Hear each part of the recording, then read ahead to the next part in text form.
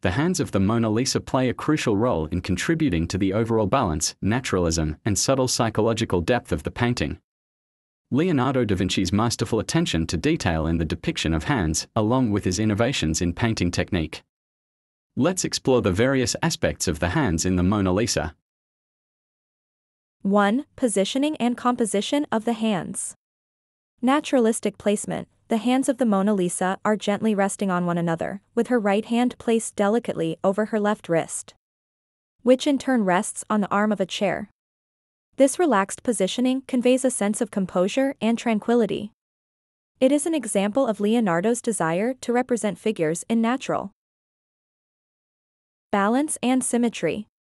The positioning of the hands is not just a matter of anatomy. Provide a visual counterbalance to the upper part dominated by Mona Lisa's face. This creates a harmonious distribution of attention across the canvas, reinforcing Da Vinci's use of pyramidal composition, a common Renaissance technique in which figures are arranged in a triangular or pyramid-like shape for stability and balance. 2. Anatomical precision and realism. Leonardo's study of anatomy.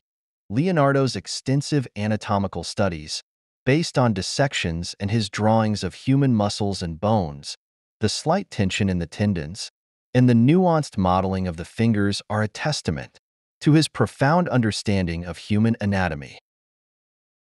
Subtle details, the careful observation of minute, highlighting their volume and texture.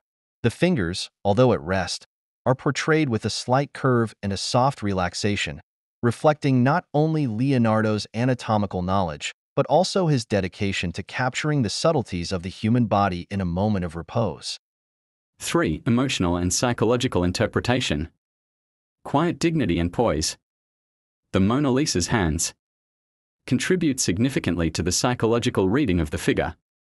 The calm, almost serene posture of her hands reinforces the tranquil and composed expression on her face. As art historian Kenneth Clark noted, the hands communicate a quiet dignity, subtly underlining the nobility, connection to the viewer. The stillness and softness of the hands, paired with the ambiguous expression, engage the viewer in a subtle psychological dialogue. While the hands do not command attention in the same way as the face, their natural positioning and delicate tension create a sense of intimacy and humanity. They quietly draw the viewer in, inviting contemplation. 4. Technical mastery, use of sfumato. Sfumato technique, one of Leonardo's most celebrated innovations in painting. Soft effect, without visible lines or edges. The hands of the Mona Lisa appear to melt into the surrounding space, with gentle transitions from light to shadow, enhancing their lifelike appearance.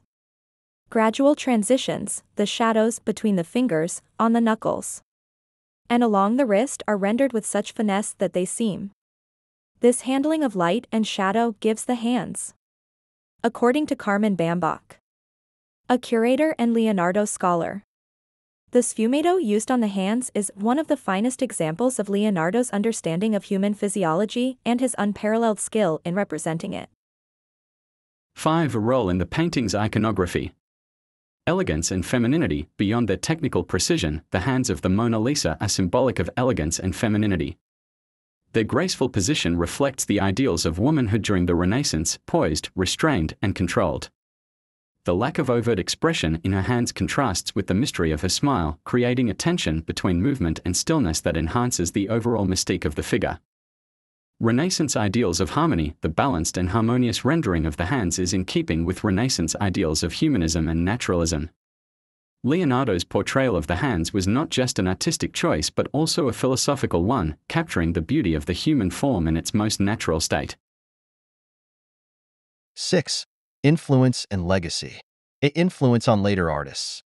The treatment of hands in the Mona Lisa set a standard for portraiture, influencing numerous artists in subsequent centuries.